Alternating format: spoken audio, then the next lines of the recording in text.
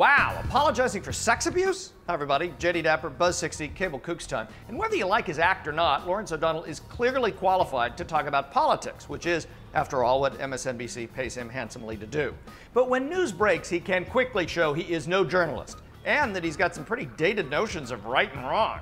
Listen to his defense of Penn State football coach Joe Paterno moments after the school fired Paterno in the child rape scandal involving a former coach. He's of that age and that era where those men simply didn't know what, literally kind of didn't know what to do about this. Yeah, he may not even have known or understood what was being told to him. Guys, why don't you let Paterno defend himself?